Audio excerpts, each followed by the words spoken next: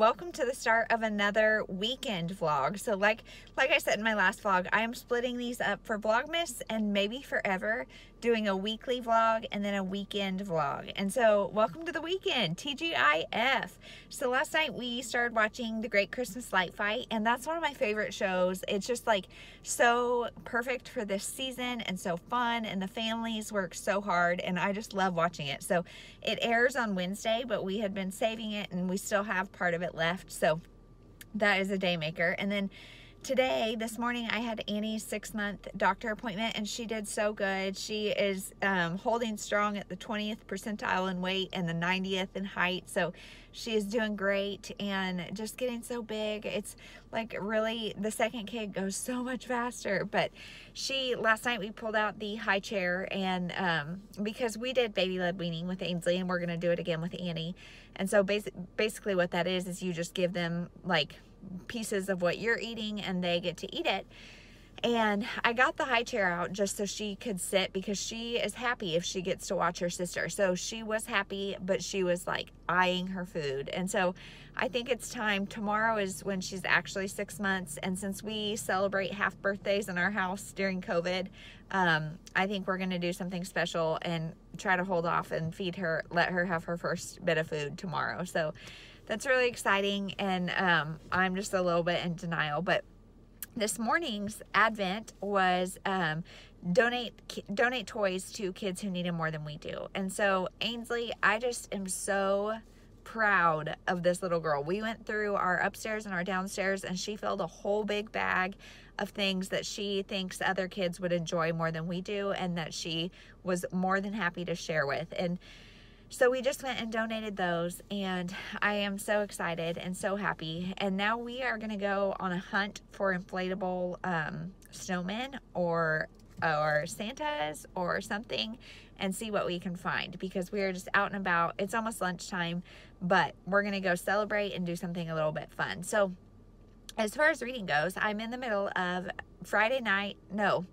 Christmas Eve at Friday Harbor. I don't know why I keep wanting to call it Friday night something or another, but Christmas Eve at Friday Harbor by Lisa Kleypas. This is the first in her Friday Harbor series, and so far I'm just loving it. It's about this guy who his sister dies and leaves her daughter, her young daughter, with him.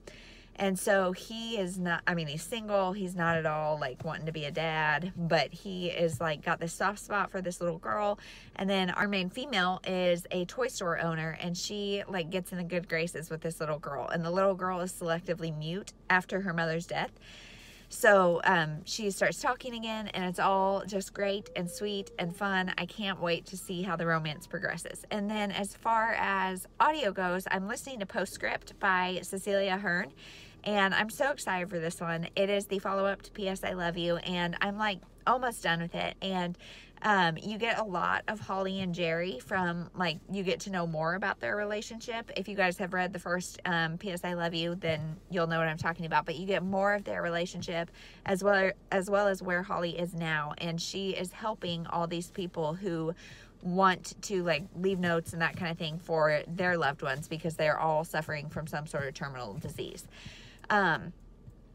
So far I'm really enjoying it. And Holly, man, she is a type 2 Enneagram, I would say, to the extreme. She is a helper, and like she will sacrifice herself to help these people, and it's really sweet. So that is what I'm reading. Like I said, we're gonna go on a hunt for some inflatables, and then we're gonna go home and eat lunch. And it's a gloomy, dreary day here, and it's cold, so we'll just be hanging out inside, maybe do some baking this afternoon or something. I had posted on Instagram that our local grocery store accidentally gave us butternut squashes instead of spaghetti squashes like I ordered. And so I had 2 butternut squashes and no idea what to do with them. So one of them we roasted and just ate in cubes last night, and it's okay. I love kabocha squash, which is like a Japanese Japanese pumpkin, and it's only available in the fall. And so like that, I feel like has ruined all of their squashes for me. And we like sweet potatoes, like they're all good. Butternut squash is just not my favorite, but it was good. And then tonight I'm making butternut squash soup with the other one. So that's what we're doing. It's the perfect day for soup. So I'll vlog it if I can. We all know I'm not the best at that, but I will try it and I'll check in later.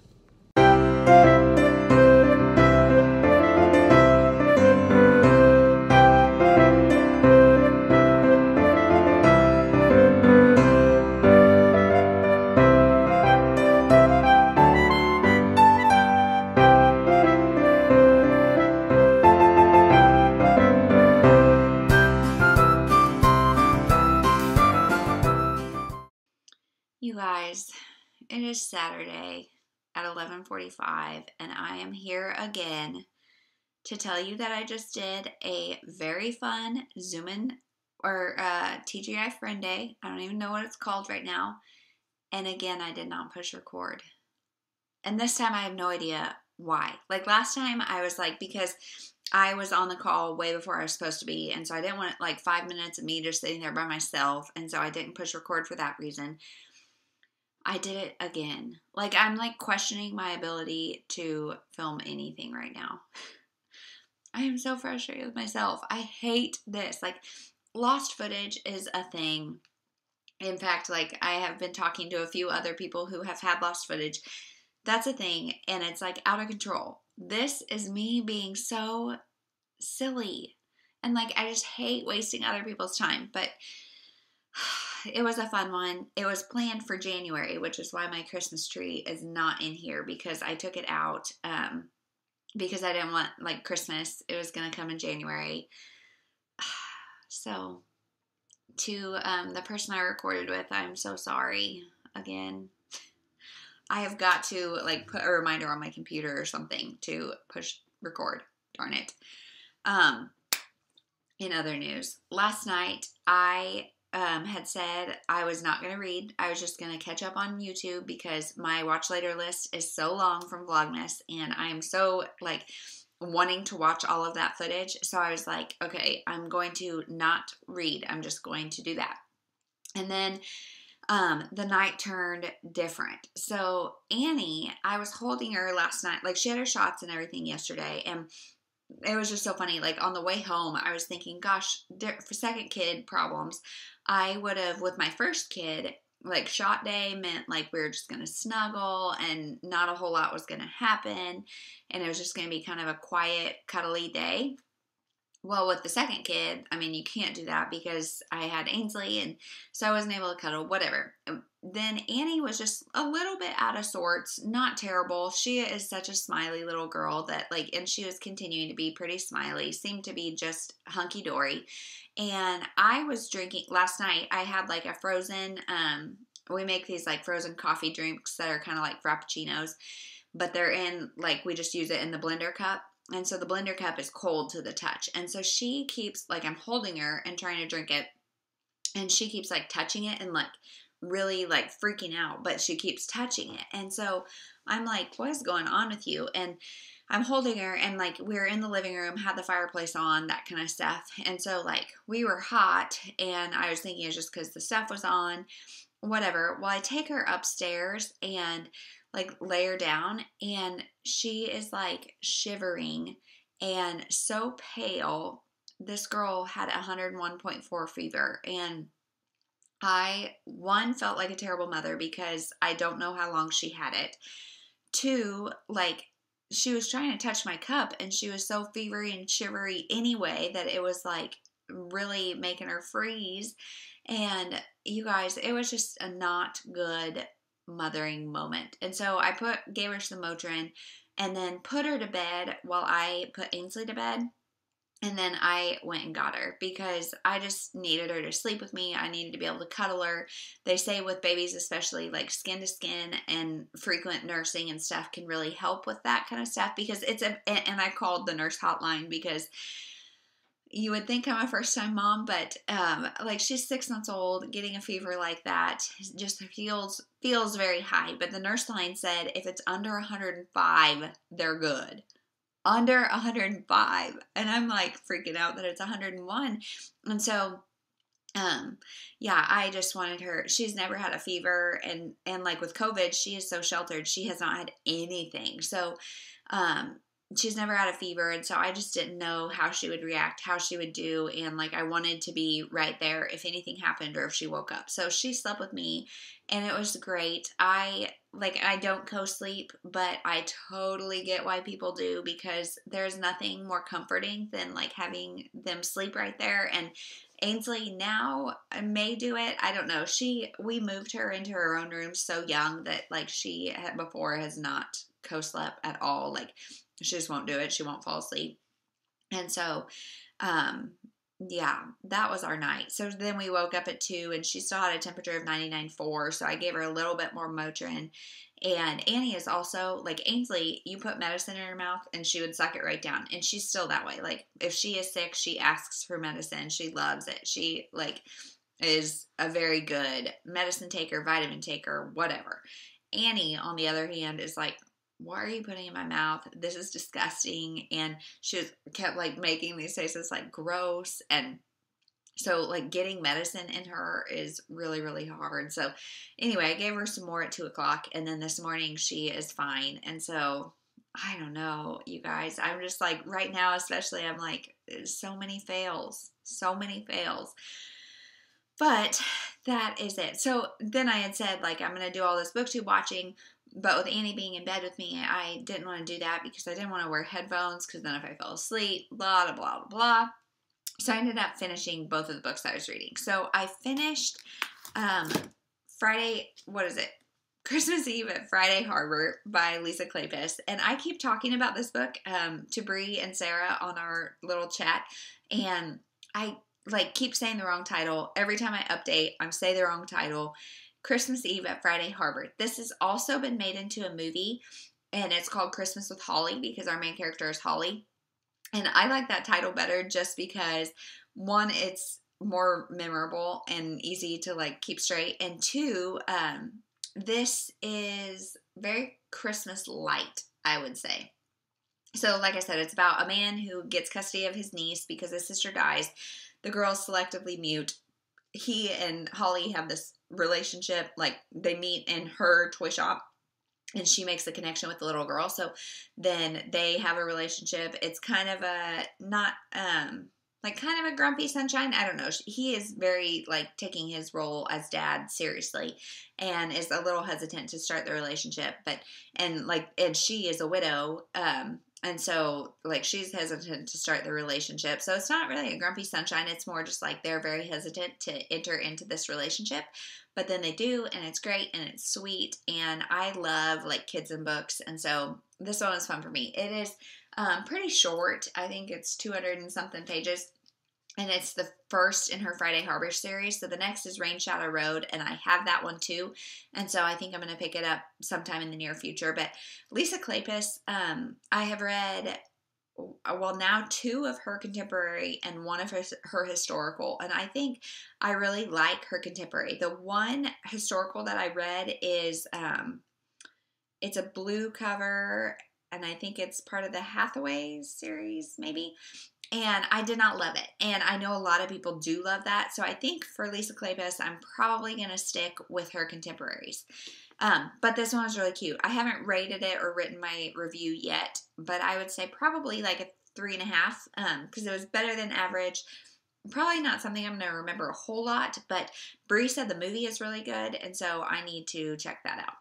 So then the other thing that I finished was Postscript by Cecilia Ahern, and I've talked about this a little bit as I'm reading it, and I really enjoyed it.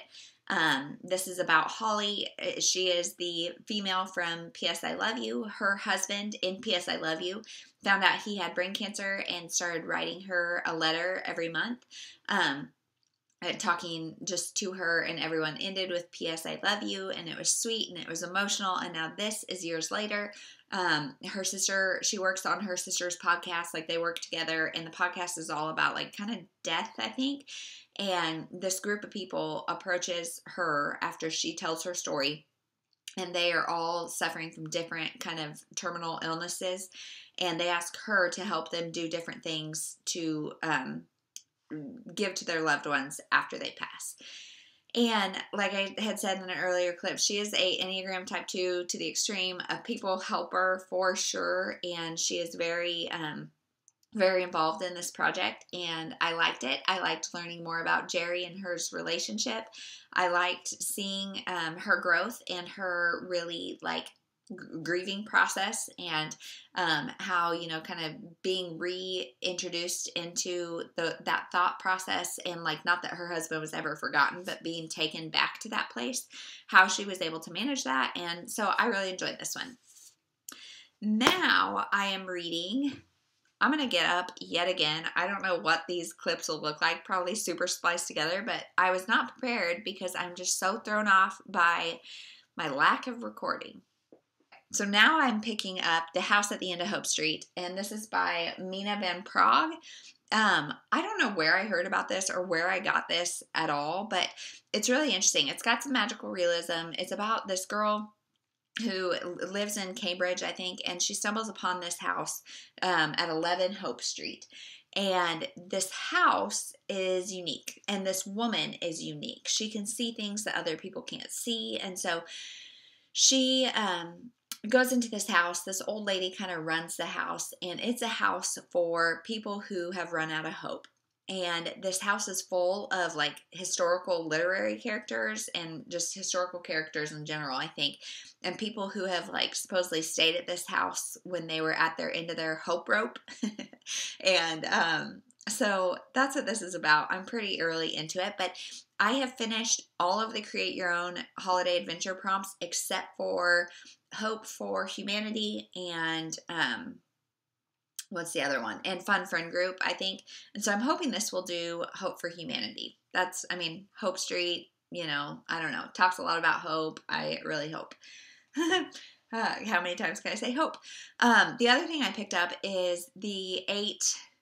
Oh, I'll put up a picture. I can't even remember what it was. But I needed something for a holiday other than Christmas. And so I picked up this kid's book on Libby, because I've never read a like picture book, kids book on Libby like that. And so I just wanted to see how it was, and I wanted to check out this kids book.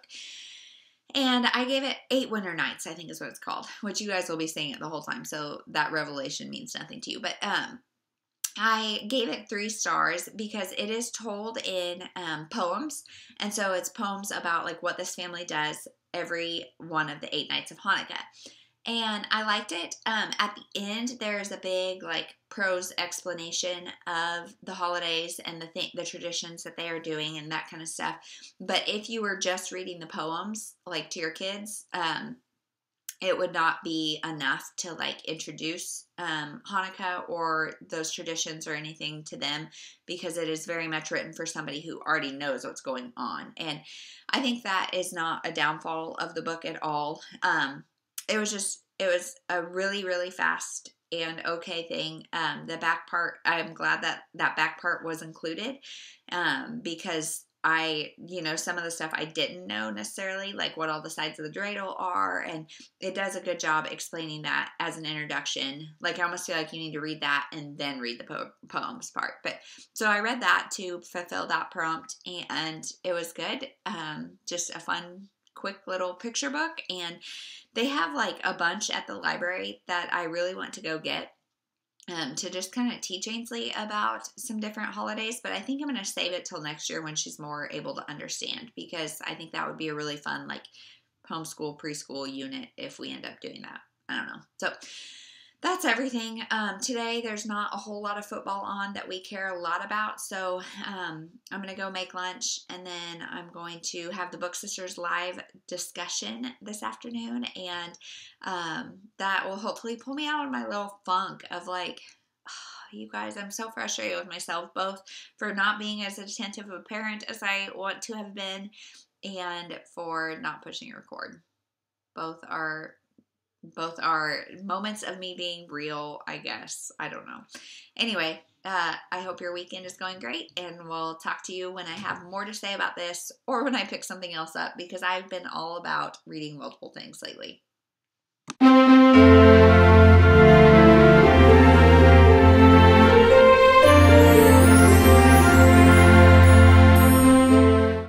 Hey everyone, it is Sunday morning, and I just thought I'd get on and update and kind of close out this vlog, because Today we're going to be watching the Chiefs game. We're going to be just doing stuff around the house. It is 29 degrees and it's almost 11 o'clock, so I don't think it's going to be an outside day. It is going to be just kind of an indoor, get stuff done day, I hope, you guys. So if you saw yesterday's Book Sisters live show, it was so fun. It was a great chat, and we talked about like end of the year stuff, goals for next year. Like, we talked about such great stuff. But in like towards the end of it, I got a text from Jeremy saying like, "Hey, can you come downstairs as soon as you can?" So I'm like, "Hey, what's going on?" Like, I had already talked about, I don't know if I talked about it in this vlog, but Annie had a super high fever from her shots. And so my anxiety level, like, I'm generally an anxious person. I struggle with anxiety in life. But one of my biggest triggers is my kids being sick or injured. Like, I have talked about, I know, my legit fear of vomit. But more than that, like, if something is wrong with them, I, like, can't, like, it makes me anxious to be away from them in any way, shape, or form. And so she had that high fever. So I had her sleep with me because it was her first fever. I didn't know anything. And so then the next day, she woke, like, she was fine. She did not have a fever anymore, but it's just still, like, you know, I don't know. You could tell she still is not feeling quite right. And so then, and that was yesterday, that next day. And so then he texted me that, and I was like, "Hey, what's going on?" Like, "Yes, I'll come down as soon as I can, but what's going on?" And I was like, "You know, my anxiety is already super high. Don't text me that unless you're going to tell me what's going on." And so he was like, "Well, Annie hit her head." And so I said, "Okay, bring her up."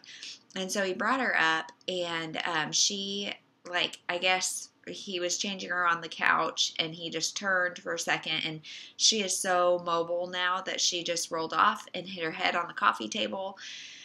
And so he brought her up. Thankfully, he grabbed an ice pack right away and put it on her head. And so today, it's really just bruised, not swollen. It missed her soft spot. Yesterday, too, I was checking her eyes constantly, checking her motor function, and she was doing great. And again, I had her sleep with me. But you guys, I just can't, like, that kind of stuff,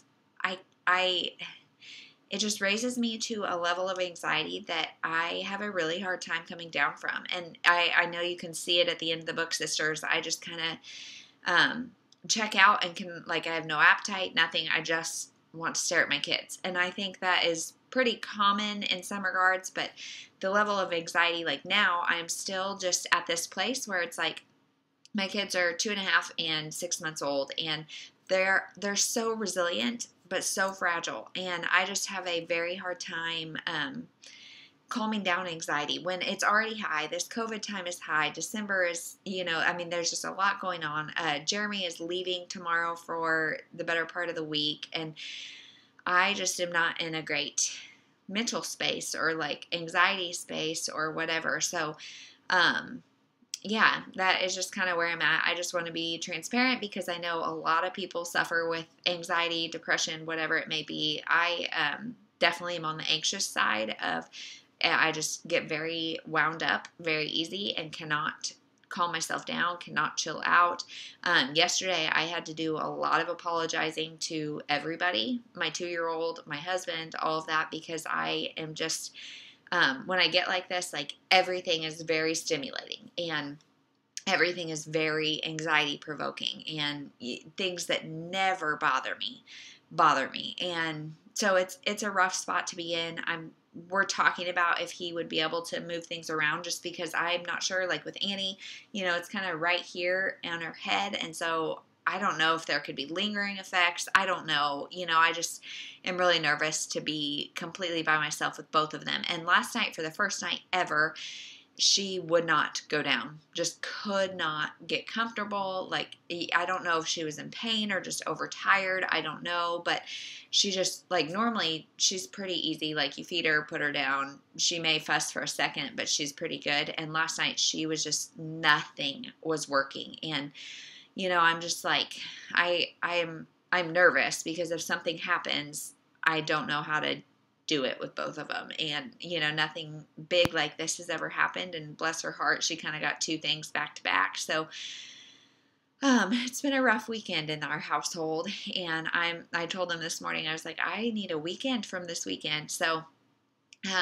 We'll see how the week goes, what's going on. But so maybe this book I'm about to talk about is not fair that I am doing what I'm doing, but I'm going to DNF The House at the End of Hope Street because I'm reading this physically. I'm listening to it on audio. I'm trying all the things, and I'm just not into it. And so again, I don't know if it's like the headspace I'm in or if it's the book, but this is a very whimsical, I think it might even say that in the description somewhere. There's just blurbs on the back, but it's very whimsical about, and it's a story about this woman who stumbles upon this house on Hope Street, and a bunch of literary and like different famous women from the past have lived there, and there's pictures of them and stuff on the walls, but they are alive. And so she's interacting. There's also like 2 other women that live there and 2 guys, all of which are people who have run out of hope. That's why they come to this house. And so we get to see their lives, but it's almost like whimsical whimsical is not a word that I typically associate with books that I like. Like a lot of whimsy just is not my personal preference. And so maybe it's that, and it almost feels like so outlandish and far-fetched that I just can't buy into it, and like it's not super well explained, and we're mainly following these 3 women that live in this house, and I like can kind of keep their stories straight, but I am not emotionally invested in a single one. So one of them has she was cheated on or broken up with by her fiance, one of which has found out like she has a dad that she didn't know about, and so she's kind of in an existential crisis. You know, there's just different things, but none of it has been emotionally engaging. So I'm halfway through and I don't care what happens to these ladies. And the guys' stories are very like hyperbolic, like very dramatic, and I just am not liking this. And so I think, you know, there's so many books that I want to read, and this may be just not the right book at the right time, but I think I can say with enough confidence this is just not the writing style for me, and but I know somebody's going to like this. So I'm going to give it 2 stars because I've read more than half of it, and I'm going to say like not for me, but maybe for somebody else. So that's all for reading. I have no idea what I'll pick up tonight. I'm like kind of just, you know, when I'm in this anxious state, I can't really like focus as well on things. And so like physically reading, I don't know if it would happen. Audiobook reading, even that, like especially with Annie being sleeping with me, I've just been kind of like watching her. And my like watch later list for booktube is so long. So I don't know. Today I probably won't take a nap just because there's so much I need to do. And with Jeremy leaving tomorrow, like I've kind of got to get stuff done. And so, and just when I'm wound up like this, like keeping moving is like stopping is just not productive or not helpful, I guess. And so maybe it should be, I don't know, but so I don't know if I'll pick anything else up. If I do, it'll be bedtime, so you'll see it in the next vlog. I mean, I will at some point, but you'll see it in the next vlog. So that is everything. I may add on a clip to the end of this of whatever our Advent for today is. We have not done it because, this morning, I gave Annie her first food. And so I think I talked about it earlier, but we do baby-led weaning with both of our kids. And so that just means you give them pieces of like what you're eating. And so this morning I gave her some strawberries and she loved it. She was so excited, so happy, and had so much fun with it. And she did so good. Like Ainsley, we started her, I think maybe like a week before she was 6 months. And it was like a while before she could even like grab stuff and put it in her mouth. Like that kind of hand-eye coordination was just not quite there with Ainsley. Now Annie is 6 months and a day, and she just grabbed it, got it. She started to drop it. She like caught it. And Jeremy and I were talking. I really, really, really, really, really try hard not to compare the girls, especially like in front of them. But Annie is definitely more advanced in like the physical things, the athleticism, the gross motor things. But Ainsley, on the other hand, like has very good fine motor skills. So it's interesting to watch how different they are. But Annie got it quick. And so, yeah, my sister was like, are you sure you want to try that when you're so anxious? Because with baby-led weaning, there does come some gagging and stuff. Not frequently, but she's like, can you handle it if she starts gagging? And yeah, I can. I don't know. So She had strawberries for breakfast, and I think I made some sweet potatoes because we were going to do this last night, but then with her head and stuff, I was like, I don't know what her tummy's feeling like. I don't want to push anything. It's been enough of a day. Let's not do that. So I made some sweet potatoes, so I might give her some of that later. And again, you just like cut it in fingers, like finger shapes or whatever, so she can kind of gnaw on it. And then I also made some muffins that are the banana, peanut butter, spinach, and oats. And so I might give her one of those. I don't know. It's really fun to like experiment with things. It's a little scary because Ainsley did not have any allergies, except we think she's probably lactose intolerant. Annie appears to be soy intolerant, which I guess goes frequently with lactose intolerance. And the only way we know that is by when I eat soy, things happen to her. And so, like, I'm really nervous, but we'll see. I've been very intentional about eating peanut butter, eating eggs, eating all those things. So she's getting some of that through milk, but I don't know. We'll see. So stay tuned for that adventure, and we'll talk to you in the next one. Thank you so much for watching.